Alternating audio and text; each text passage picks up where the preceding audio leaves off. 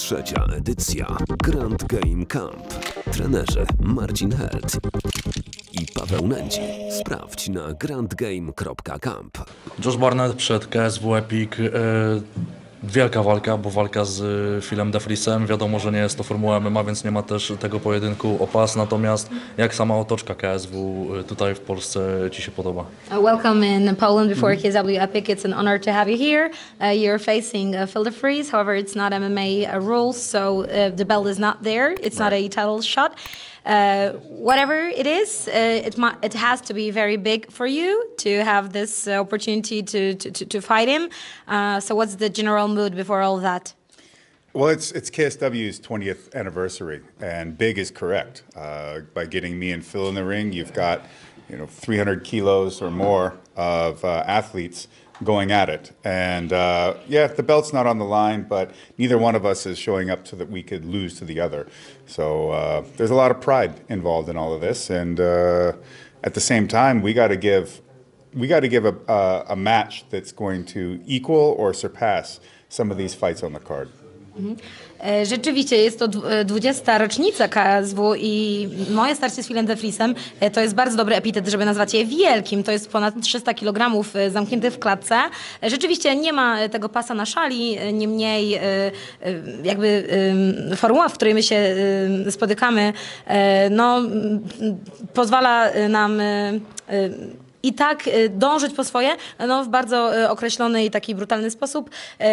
Ja myślę, że to będzie coś fantastycznego i KSW, mając nas w swoim zanadrzu na KSW Epic, robi świetny krok i to jest wielka celebracja. Jeśli chodzi o Twoją postać, to mam takie wrażenie, że możemy mówić tylko o wielkich walkach, bo walczyłeś naprawdę w największych organizacjach na świecie. Czy masz w takim swoim poczuciu taką walkę, po której byłeś najbardziej usatysfakcjonowany, która była najcięższa?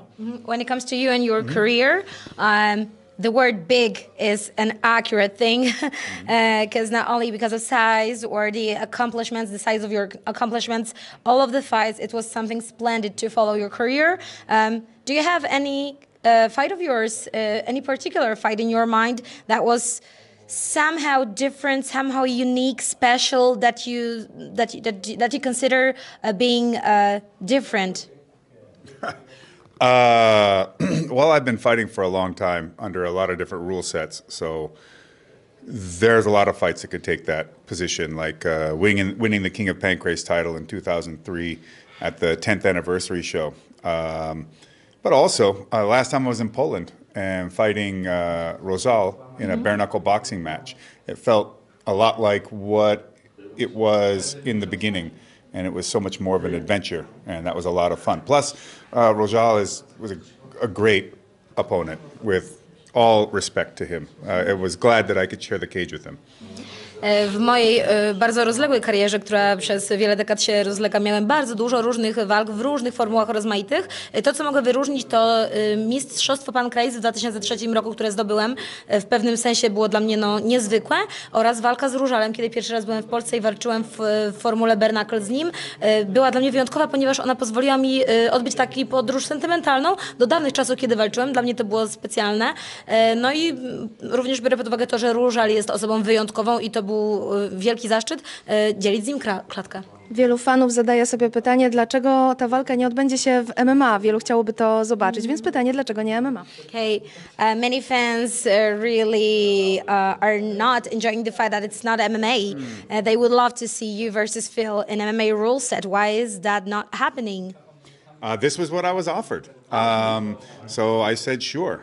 Not to mention, even though it's not an MMA bout, we're taking it very seriously, and I don't think that this will be any easier or maybe even any tougher than an MMA fight with Phil. But also, for the fans out there disappointed that this is not an MMA fight, well, you have to eat your appetizer before you get your main course, and then you get to have dessert. So you're just going to have to be patient. And if you make me have to turn this car around, I'm going to beat your ass. All right. But at some point, maybe, depending on how this bout goes, maybe Phil's next fight will be against me. Who knows? I know he's had difficulty trying to find an opponent, and he's just bulldozed everybody. So he is not just the champion, he is a reigning and dominant champion. No rzeczywiście to jest to, co zostało mi zaoferowane, więc taka walka została mi przedstawiona.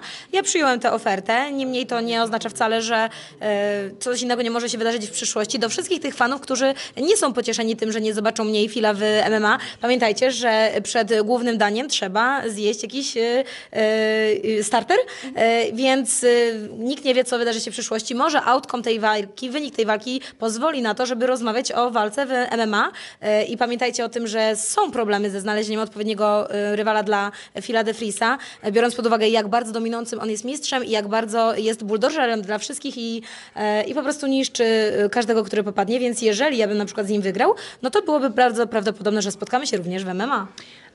Phil de Vries jest absolutnie dominującym mistrzem, a jednak w trailerze przed tą galą Josh powiedział wyraźnie: idę po ciebie i wiem, że cię zniszczę. Skąd ta pewność siebie przed walką z gościem, który dominuje w tej dywizji od 4 ponad lat?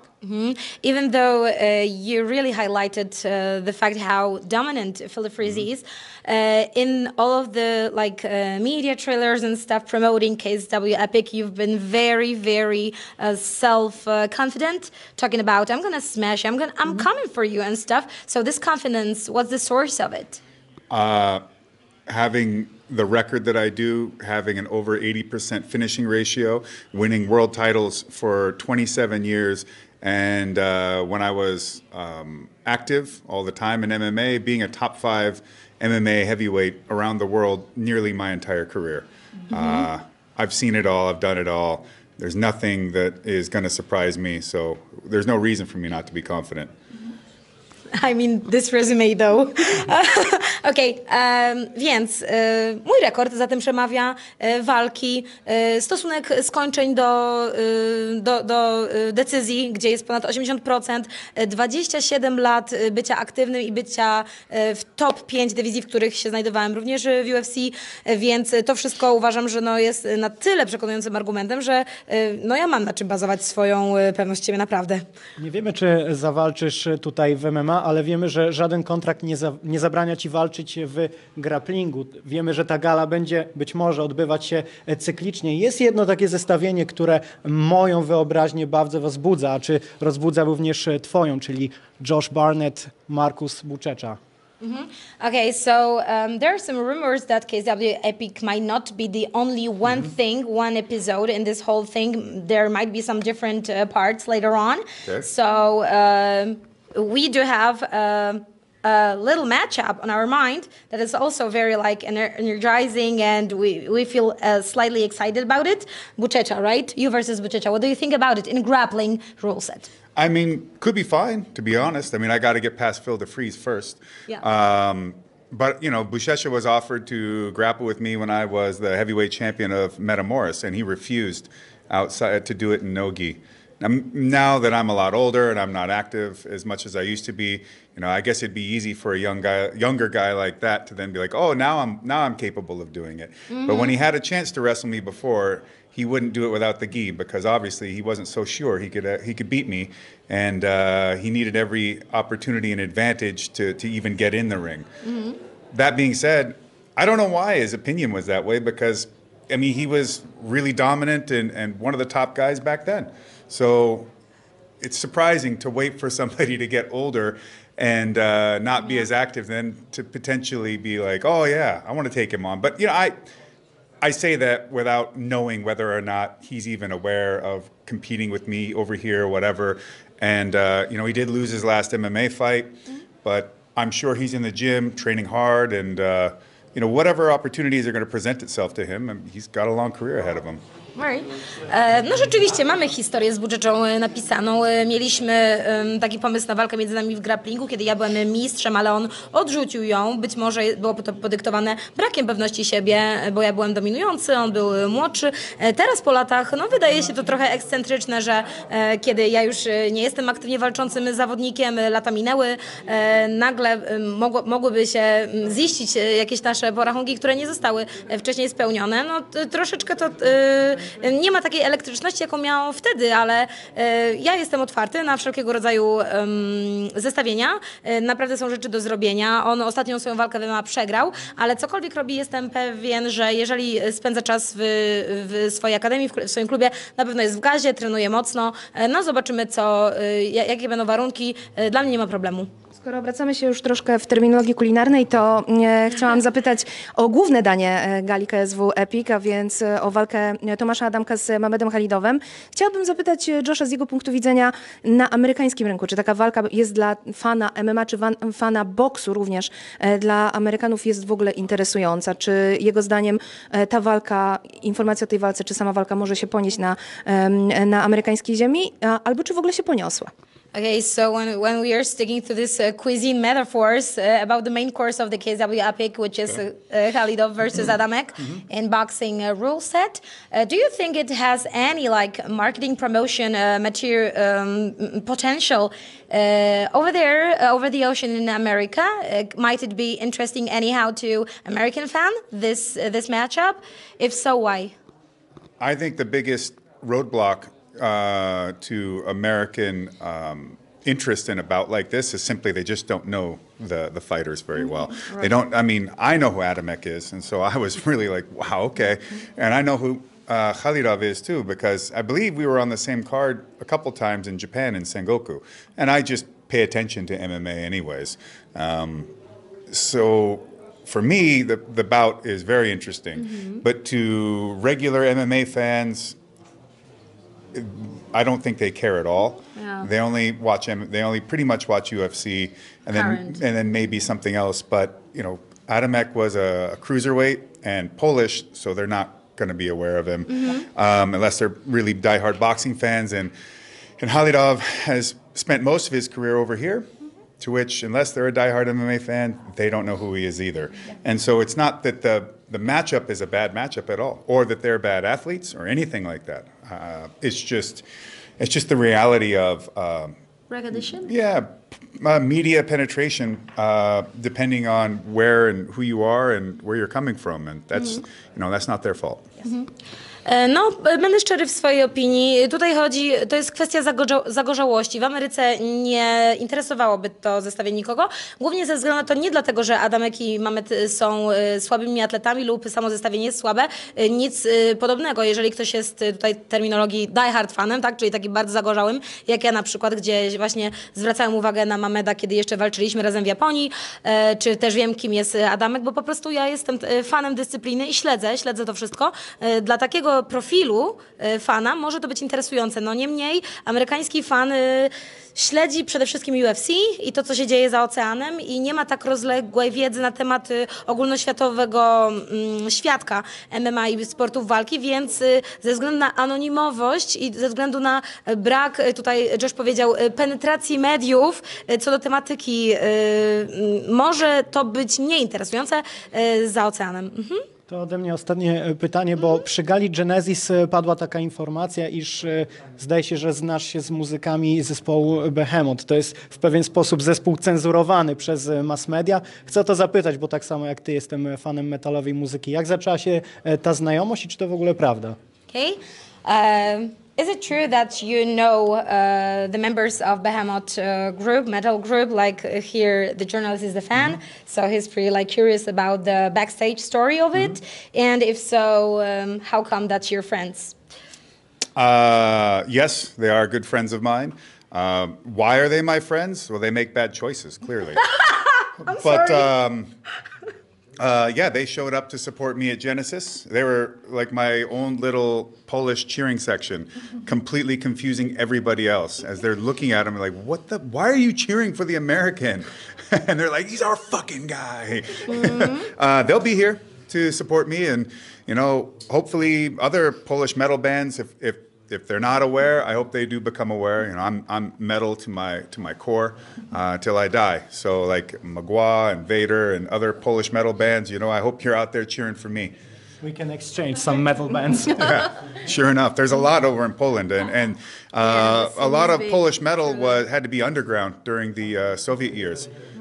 So you know they're hardcore if they're willing to have the kind of danger of getting in serious trouble for going against whatever the rules and regulations were of that time to put their heart into their music. So, you know, it goes a long way, if you ask me.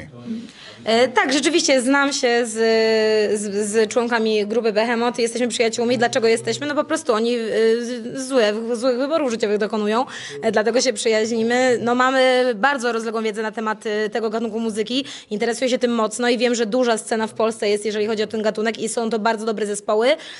Też już z czasów jeszcze sowieckich tam całe podłoże tego rozległego świata jest i mocno się tym interesuję. Jestem takim mocnym metalem do końca moich dni, nim będę. Jestem wielkim fanem, jestem przeżarty po prostu tą pasją i będą tutaj członkowie zespołu Behemoth, żeby mną dopingować i zawsze to robią.